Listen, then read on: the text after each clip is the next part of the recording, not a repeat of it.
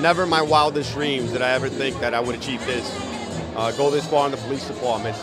All I ever wanted to do was become a New York City police officer and help everybody out. Meet the newly minted executive officer of the Patrol Services Bureau, a commanding officer with the 43rd Precinct. His promotion to two-star assistant chief makes him the highest-ranking Dominican American to serve with the New York City Police Department. I'm just truly, truly humbled and honored to be promoted and still continue to serve this great community. He was joined by host Bronx Borough President Ruben Diaz Jr. for his annual Dominican Heritage Month ceremony held this year at Grand Slam Banquet Hall, where owner Belkis Lora was also recognized. It is a great honor for me to get this honor because I'm proud to be Dominican. So this is about Dominican heritage.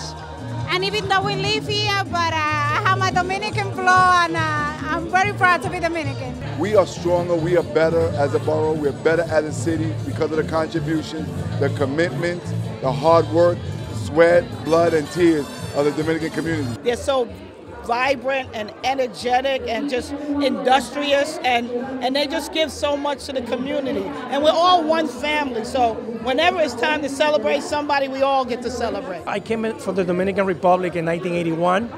And I started in the hardware business. Honoree Rudy Fuertes went on to manage his first grocery store in 1984 before rising to become president of the National Supermarket Association, an organization that advocates in Albany on behalf of his customers, many of whom live in the Bronx. We have a supermarket here in the Bronx, in Westchester Avenue with Fitelli, also in 233rd Street, Boston, all over the Bronx.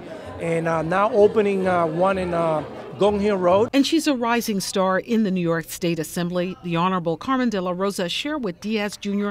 and Univision's Giselle Tejeda that she faced her fears and won, and now she wants other women to win. She created a task force to address the high number of suicides in her community with the goal of creating programs. And among those cheering her on, her colleague in government, State Assemblyman Victor Pichardo, who's also a Dominican American. Our story is about beating the odds and doing something positive, not only for ourselves, but this nation, and contributing positively to the American dream.